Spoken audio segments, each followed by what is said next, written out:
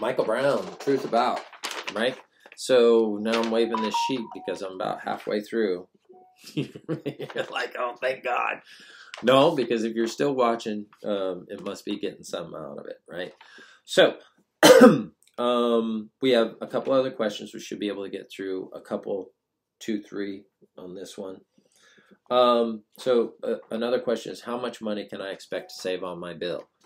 And so my solar system is sized so I can be at net zero. Net zero means net zero kilowatt hours wise. Like my system overall, in an annual basis, generates almost exactly what I consume on an annual basis.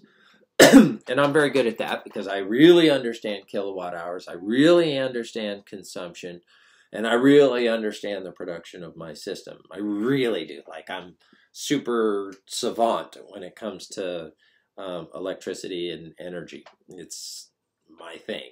And I've got all the training and all the certificates and all the accreditations to prove it. And you can take me to task and try to call me out on something, but I'm going to beat you. How much money can I expect to save? You can get your system size so where you could save all of the billed kilowatt hours. So being connected to the grid, you're still going to have a connection charge, right? So the utility, in order to have that connection so that you have electricity when the sun goes down, and you might say, well, I'll just get a battery system. I'll use batteries overnight. Well, now you have to have a bigger solar system and batteries. So you've doubled, tripled the cost of your solar system because you're going to have enough kilowatt hours in your battery system to discharge not even to half of the capacity overnight. And then you're going to have the solar to support everything that you're consuming, plus put back an exponential number into the batteries, because if you use 2 kilowatt hours of battery, it takes 3 or 4 kilowatt hours to put that 2 kilowatt hours back into the battery. And there's science to that, but that could be another video. I think it was one earlier. I think I discussed that earlier about the whole jumble of electrons and how to get everything crammed and tangled, and what discharging is anyways, I said I was going to try and get through more of these. Okay, so you could save everything on your bill. In fact, on my bill, because I'm net zero, at the end of the year, I usually have a surplus of kilowatt hours.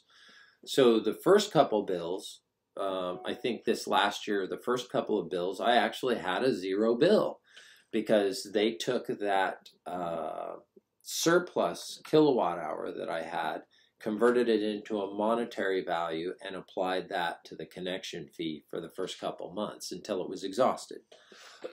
They don't pay you retail for your surplus end of the year kilowatt hours.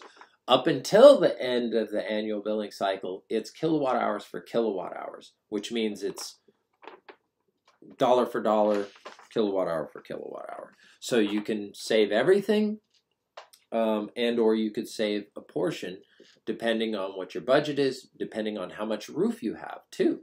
Do you have enough roof to produce all of the kilowatt hours that you use? Which leads to give us a call and we can come out and install a Sense, and then you can know exactly what appliances are using what electricity and what time of day that's happening and how often it's happening, and adjust your behavior and habits so that you save money. Wouldn't that be something? That's an investment. That's a $400 investment for an installed Sense, and that's it. And then all you have to do is pay attention to how you use electricity, and you could save $100 a month. I've known people that can save $100 a month. I mean, I use less, but that's because I know what I'm using. All right, will solar panels generate electricity on cloudy or rainy days? Yes, a little, depending on how much cloud cover you have. just slightly overcast. If you're casting a shadow, if you go outside and you can see your shadow, then you're doing pretty good. Okay, you're going to have pretty good production. Not great, not 100%, but pretty good production. If you're not casting a shadow, you are going to, unless you can't see. If you can't see, if it's dark as night, then no, it's not producing any electricity. If it is, if you can see, we've had systems that have tried to start at night. I had to go out, like years ago, I installed a system for one of the professors or one of the researchers out at the Florida Solar Energy Center. I installed a system on his house years ago, maybe 10 years ago, maybe more, maybe 15 years ago. I've been in business 20 years. And didn't even think about where we installed the inverter, and neither did he. And a month later, he calls us and he says, you have to put the inverter somewhere else.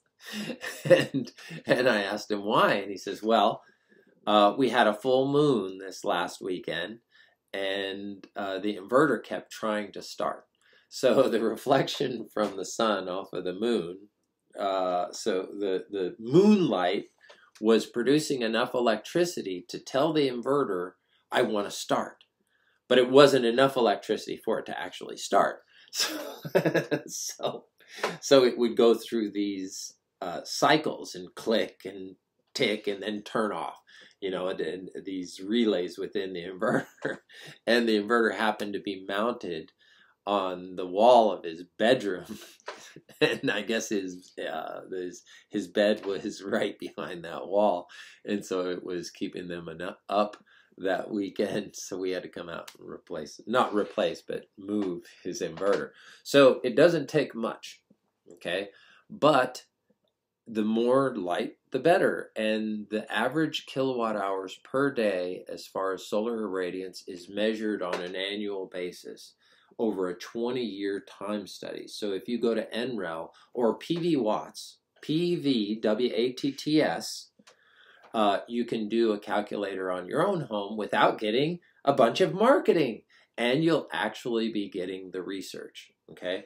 So I would suggest you do that, and those are based on 20-year studies for airport-located research systems, okay, where they monitor over time the average production, and they also get to look at the weather, because the magical thing about a solar system, if you monitor it, you'll actually see weather patterns. You can see storms, you can see all kinds of things that come through because of the peaks and valleys in the production. So if you have a nice sunny day, you'll see this nice curve, nice and round, no jagged things. But if you have these rainy storms and stuff like this, it's all jagged, it's all up and down, up and down, up and down, because the clouds go through, and storms, it gets very dark for a little while, and then it does it, you know, the clouds open, or, you know, it's really nice here, and then all of a sudden it does this, and it means that it was nice in the morning, and then the storm rolled in.